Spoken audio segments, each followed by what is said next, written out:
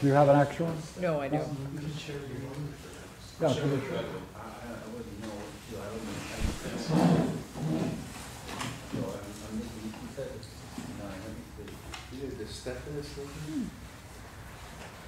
They have Stephanos numbers in there? Stephanos numbers.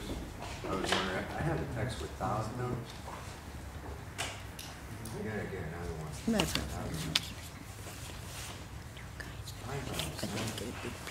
69.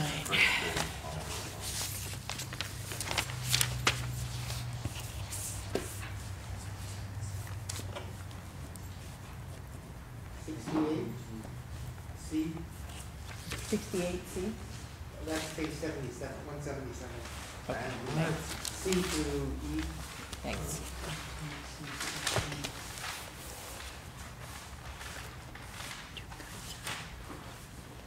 $329.31. I know what that is.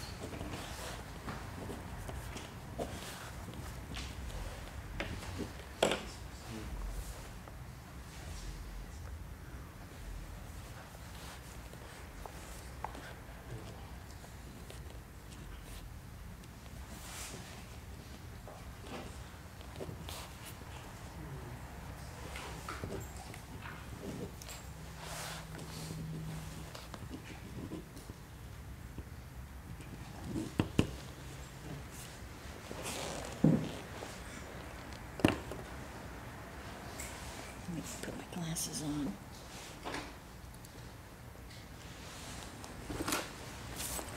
Ah, divides it up differently.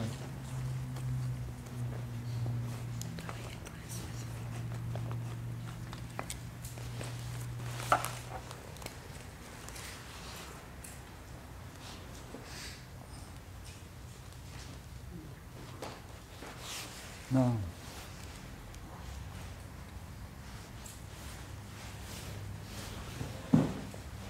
Should be right here.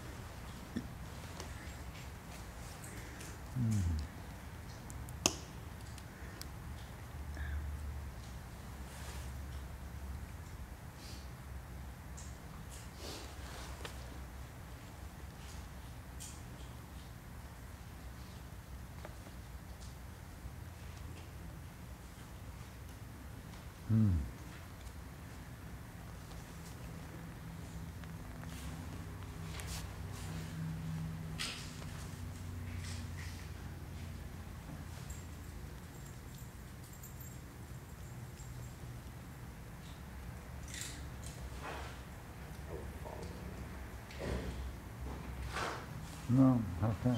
This is where we're going, though. Okay. Very helpful. How's it? Got a drink? Ah.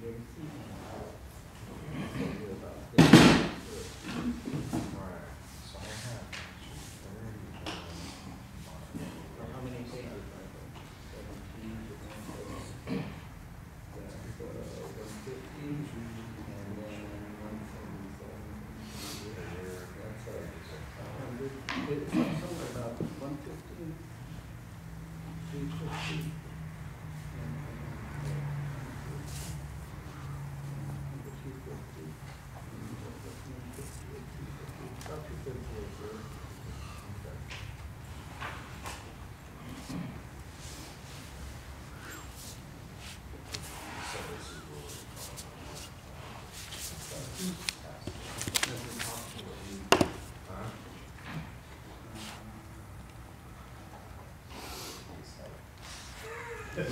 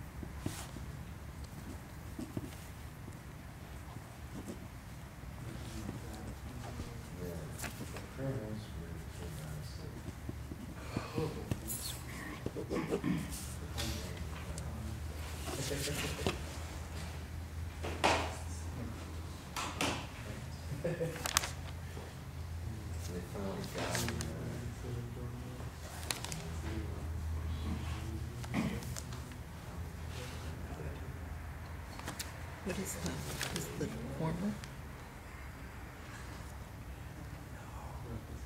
I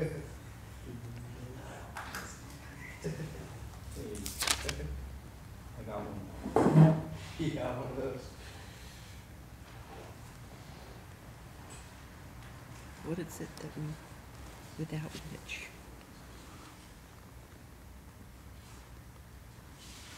Can't see it, I'm not sure I'm reading it.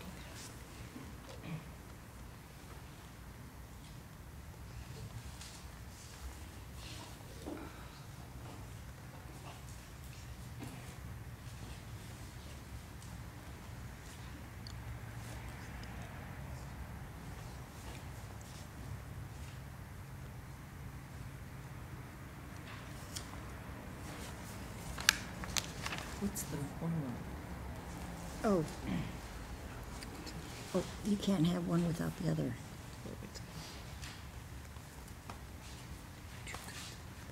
Necessary and, okay, so we have necessary. Oh, I see.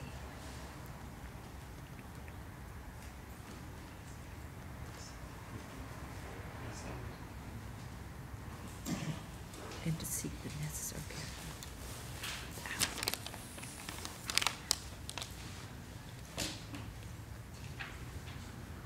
Can't have one without the other.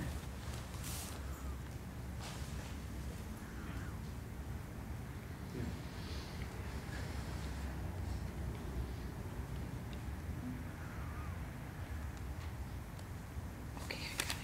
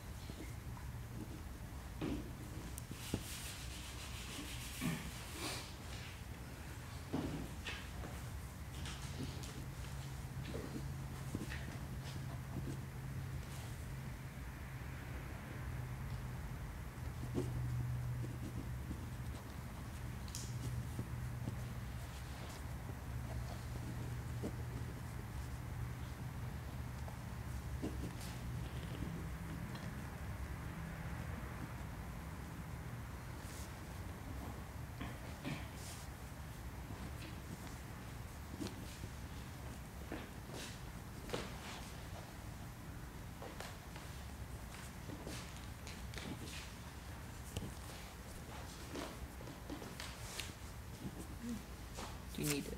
Can I No, turn go it? ahead. I can come back.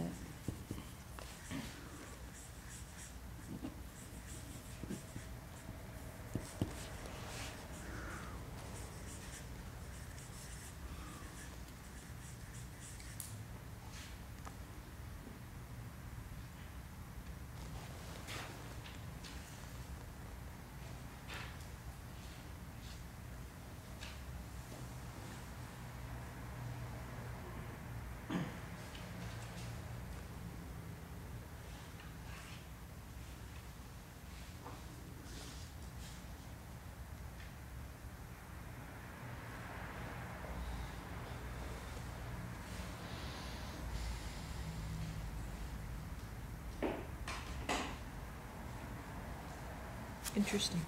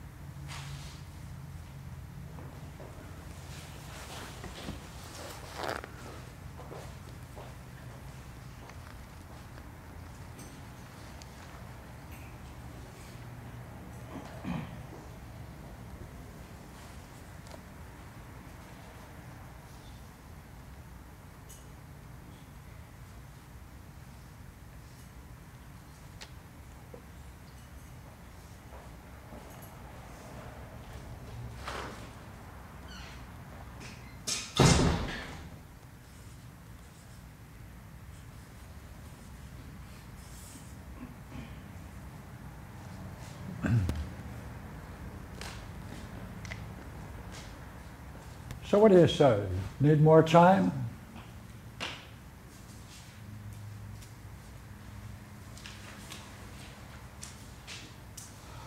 There are different kinds of soul. There are two kinds of causes.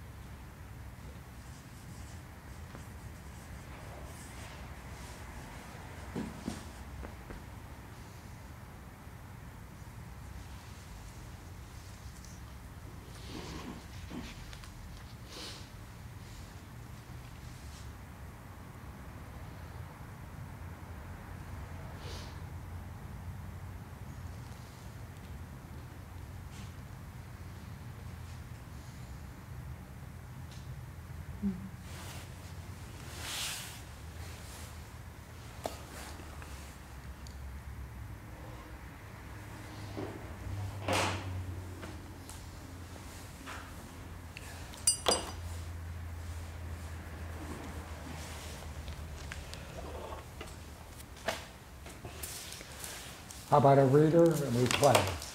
Okay? I'll read. Such then, from being the necessary nature, from there?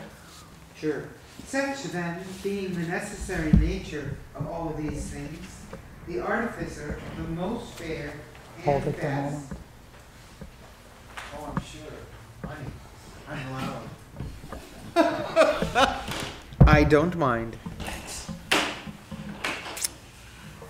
Such then, being the necessary nature of all these things, the artificer of the most beautiful and the best, took them over at that time amongst things generated, when he was engendering the self-sufficing and most perfect God.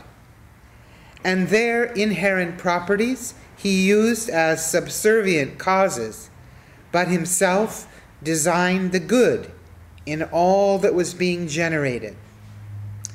Wherefore, one ought to distinguish two kinds of causes, the necessary and the divine, and in all these things to seek after the divine for the sake of gaining a life of blessedness so far as our nature admits thereof, and to seek the necessary for the sake of the divine, reckoning that without the former it is impossible to discern by themselves about the divine objects after which we strive, or to apprehend them, or in any way partake thereof. Okay? Hey, this is called the second creation. Right? He's taking everything that he did before, pulling it together. And look what he's saying about it. He was engendering the self-sufficient, most perfect God. So all creation he's calling a God, self-sufficient. So it's called a God, called divine.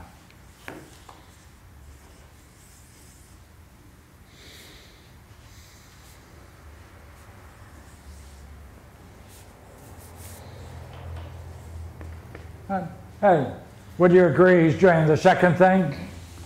He's taking the inherent properties as subservient causes, but he himself is designing the good in all that is being generated. Hey,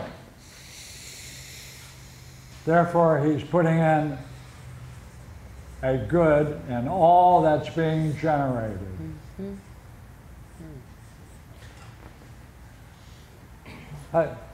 Everything that follows from this line all the way to 72 is a package. So let's look at it, see? In order to do this, you need to do two things. You have to understand there are two kinds of causes in nature and all that exists. The necessary and the divine. Hey, the necessary are going to be the way the body functions and all the ways in which it functions, but it's all must be fit together to the divine. So therefore, whatever you're doing, seek the necessary for the sake of the divine. That's the connection. Now he has to show that in the physical body. So, because there are different kinds of souls.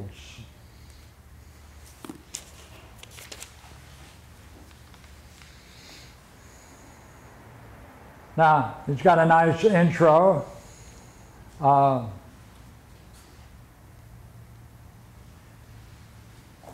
Notice the way he concludes in the second paragraph.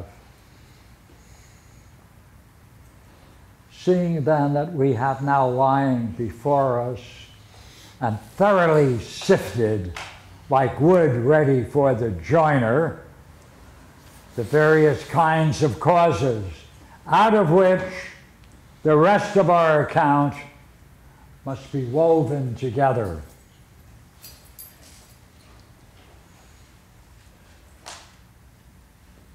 Let's go back to our starting point. Proceed rapidly to the point where we are now. In this way, we're going to endeavor to supplement our story. Everything that came before it, he's now going to add to it. This is why it's called the second phase of creation. Watch it, last sentence. In this way, we shall endeavor now to supplement our story with a conclusion and a crown in harmony with that which has gone before it. So he has two parts, right? From 27 to 69. Part 1.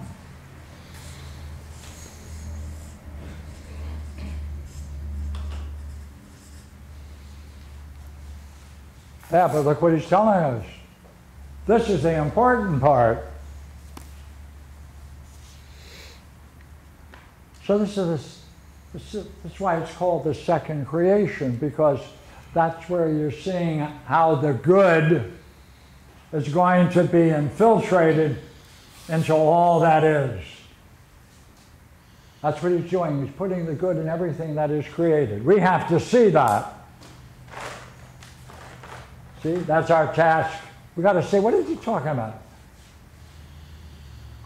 Right? Because here's man.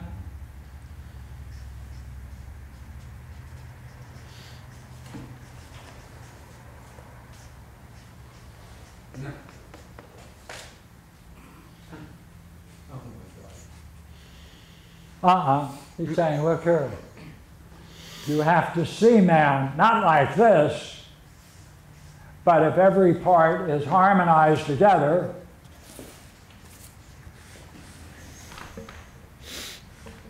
that's where we're going. Very much like the dream we just read. Right?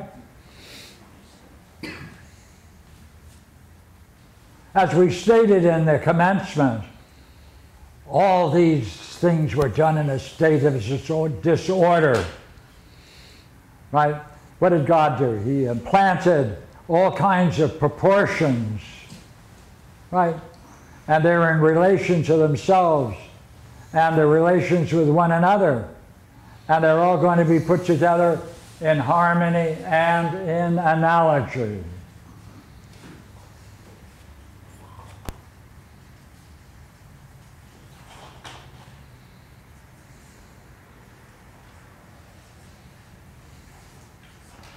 Look here. Therefore, your job is to see, given this rough image of man, that's not what he's talking about. He's talking about the ideal that can be made or can be attributed to man. If you do what? If you understand how God put all of the parts in a certain order and proportion, we have to do that. And that's what he's going to do.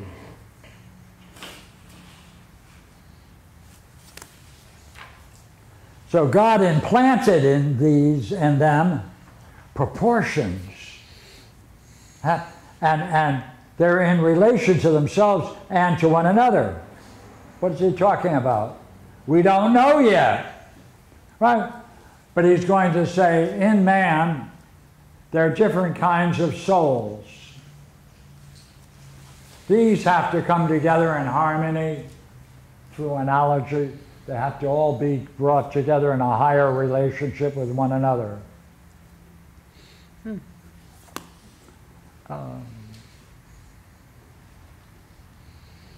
got the line now at C.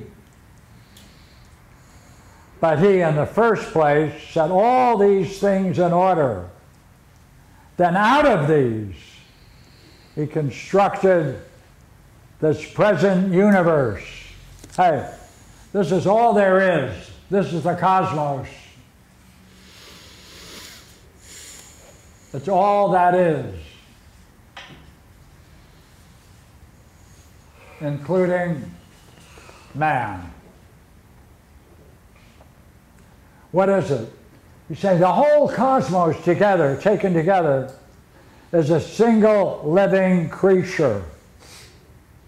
Within itself, all living creatures, both mortal and immortal. And he's the dude, right? God's the dude who constructed all of this. He constructed, therefore, all things divine, but the structure of mortal natures, here we are.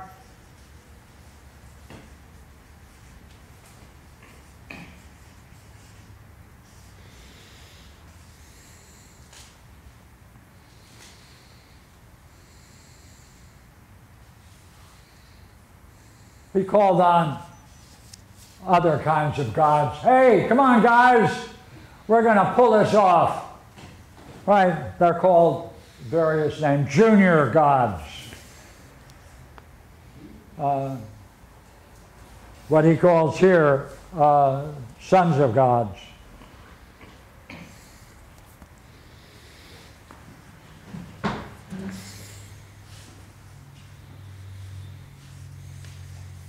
Are going to help to bring this about. Right? Why? In Greek philosophy, the demiurgos cannot do anything that is not eternal. This is dealing with mortal creatures, living and dying. Therefore, he needs another kind of assistance called sons of gods to finish it. And that's what we're now doing.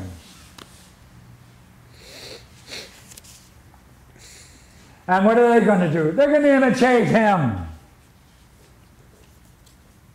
receiving the immortal principle of the soul, framed around a body. So in the soul,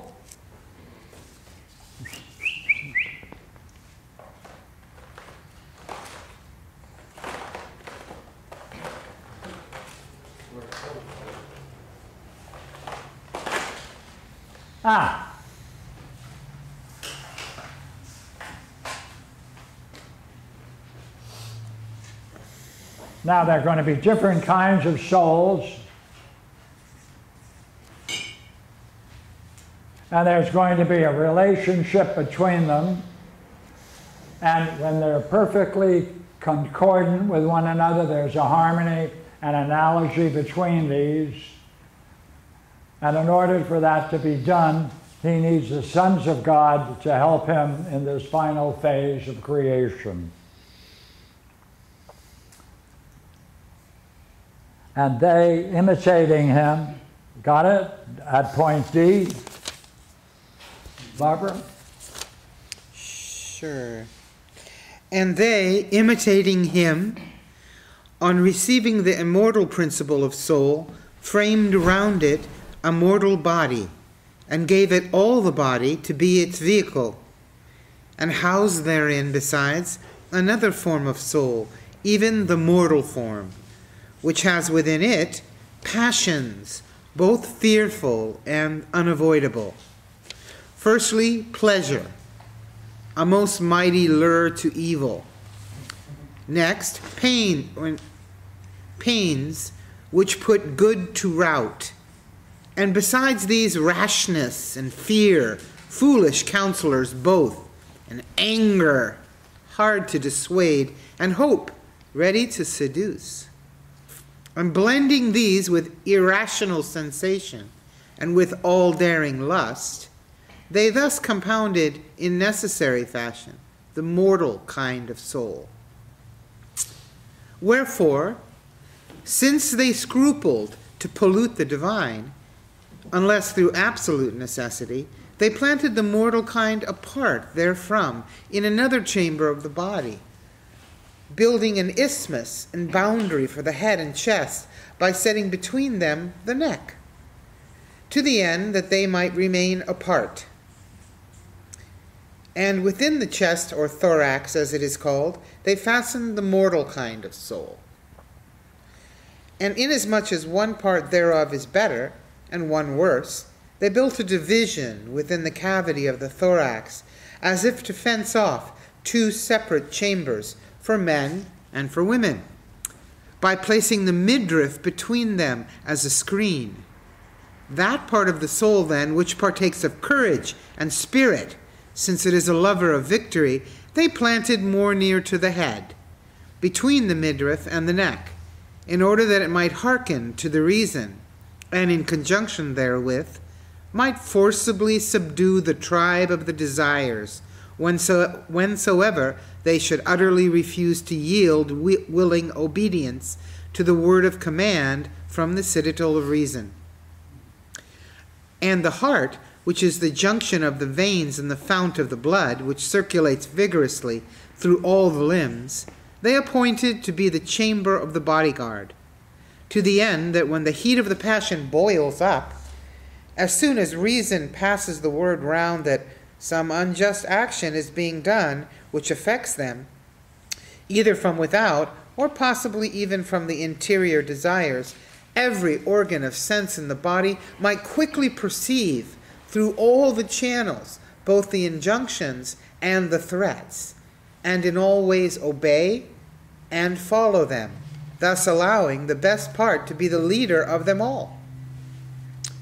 And as a means of relief for the leaping of the heart in times when dangers are expected and passion is excited, since they knew that all such swelling of the passionate parts would arise from the action of fire, they contrived and implanted the form of the lungs.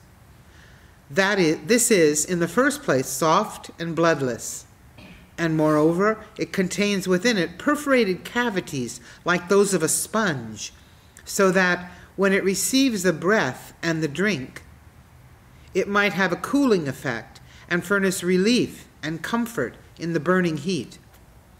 To this end, they drew the channels of the windpipe to the lungs and placed the lungs as a kind of padding around the heart, in order that when the passion therein should be at its height, by leaping upon a yielding substance and becoming cool, the heart might suffer less, and thereby be enabled the more to be subservient to the reason in these times of passion.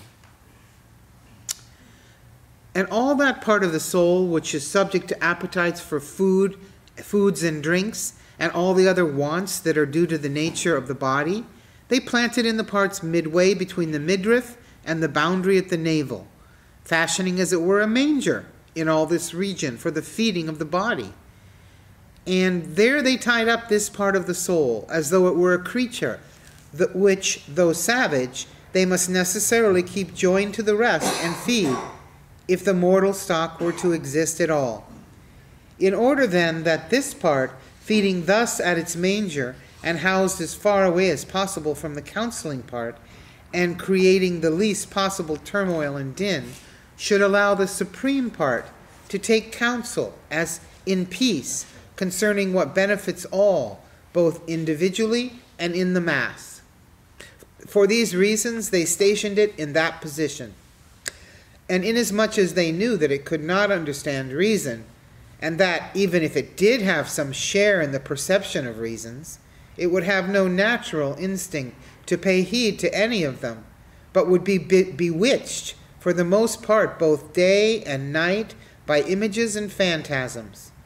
To guard against this, God devised and constructed the form of the liver, and placed it in that part's abode, and he fashioned it dense and smooth and bright and sweet, yet containing bitterness, that the power of thoughts which proceed from the mind, moving in the liver as in a mirror which receives impressions and provides visible images, should frighten this part of the soul. For when the mental power bears down upon it with stern threats, it uses a kindred portion of the liver's bitterness and makes it swiftly suffuse the whole liver, so that it exhibits bilious colors, and by contraction makes it all wrinkled and rough. Moreover, as regards the lobe and passages and gates of the liver, the first of these it bends back from the straight and compresses, while it blocks the others and closes them up, and thus it produces pains and nausea. Okay, let's hold it. Look here. Within the body, therefore, there are 4 centers. Now the 5th comes in. The supreme part. All right?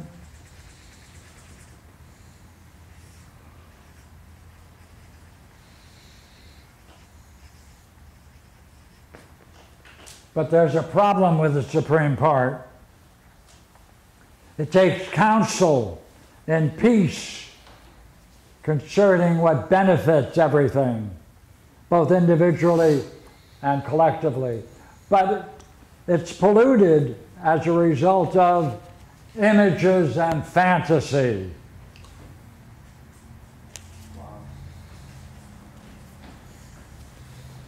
Pretty amazing, huh? Right? There's a supreme, but it's polluted by images and fantasies. What are you going to do? Call Ghostbusters. He says, hey, you know what? This is the liver. That's the function of the liver. For him, the liver purifies. It's the organ of purification. It wipes clean these images and fantasies from our soul.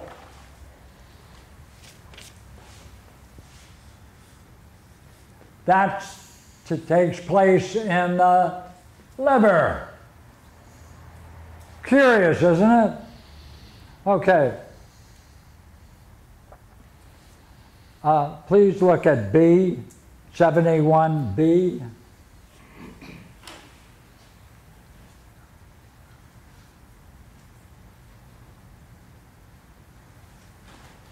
To guard against these images and fantasies, God devised and constructed the form of the liver and placed it in the part's abode.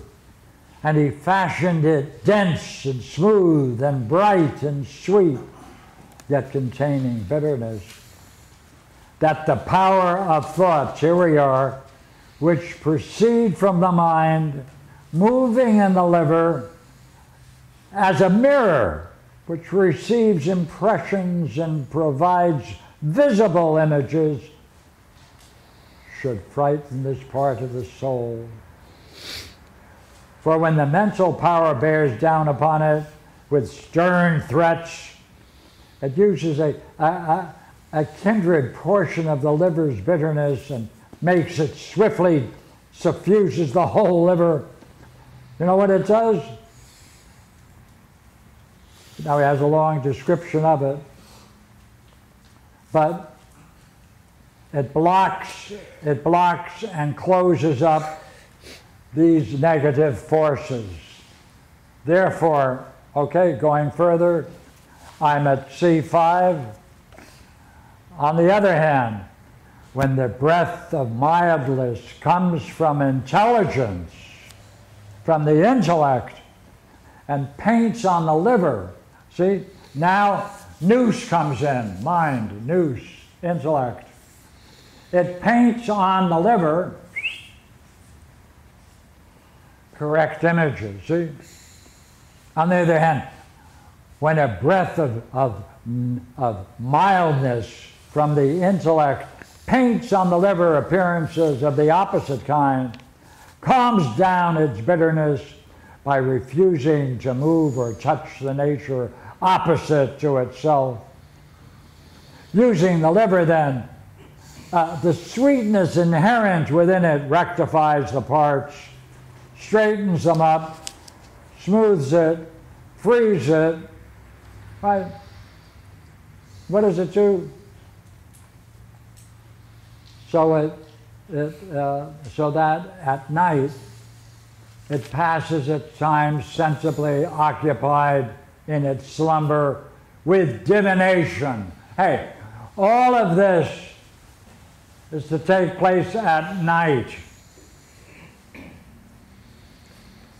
See, that's what happens when you're sleeping. For what purpose? so then it can be occupied in its slumber with divination. Wow. And that and reason and intelligence, has no share. Phronesis. Now, Logos and phronesis. we want to read this next section with care. Barbara? For they were, okay? Okay.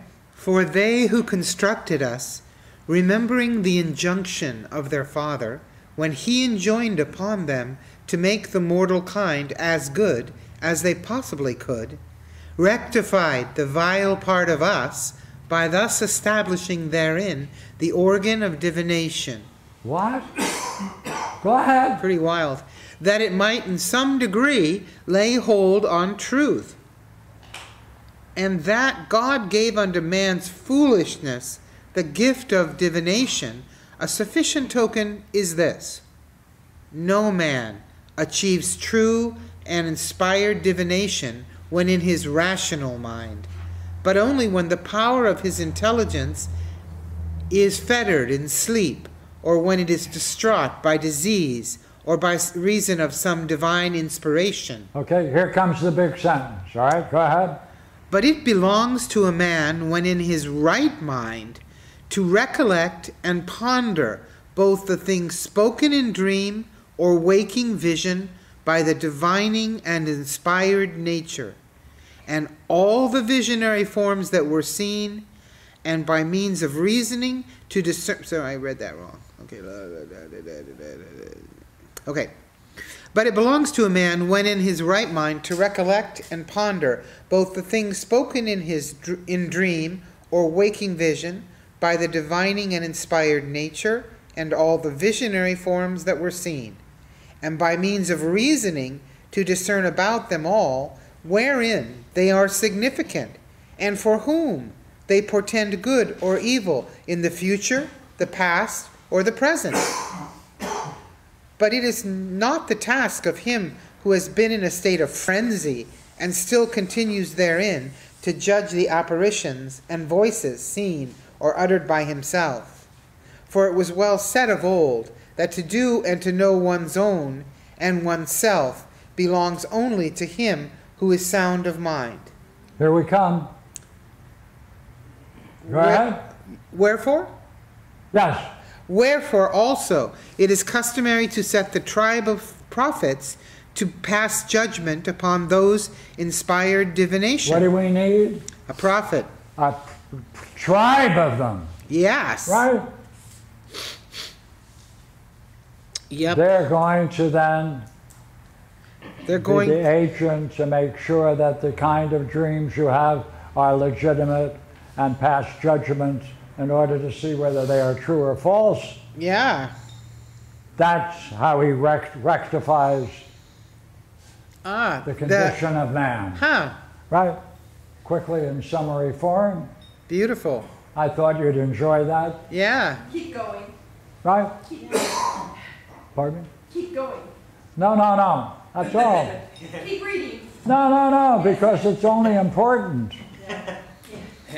No, this starts the better philosophical part of the Timaeus. So we stop here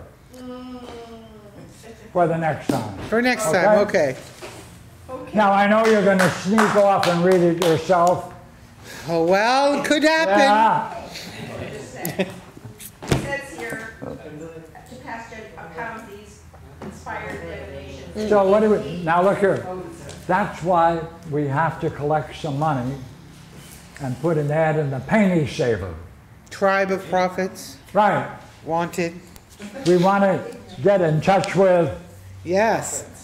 a tribe of prophets, not one or two, a blooming tribe of them. They can pass judgments on the dreams we have. Okay. I like this line about it belongs to a man when in his right mind to recollect and ponder both the things spoken in dream or waking vision by the Or waking visions. right, by divining by the divining and inspired nature, and all the visionary forms that were seen, and by means of reasoning to discern about them all wherein they are significant, and for whom they portend evil or good in the future, the past or the present.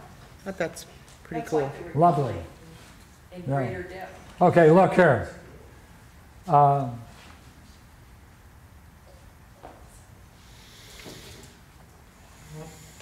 Very few people go to the end of it, okay? So from 89 to the end, be careful to read it with care, okay?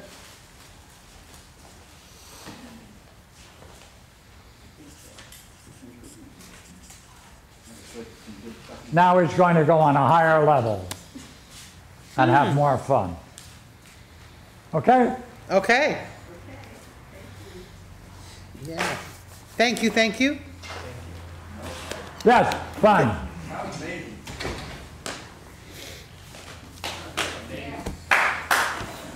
Think about all medicine and psychology starting with a finance. That'd be crazy. Do you want me to print those searches for Alcanoes? Sorry. Do you want me to print the searches for Alcanoes for you? No. I didn't know if you had a printer happening. I'll do that. No problem. Hup. Ah.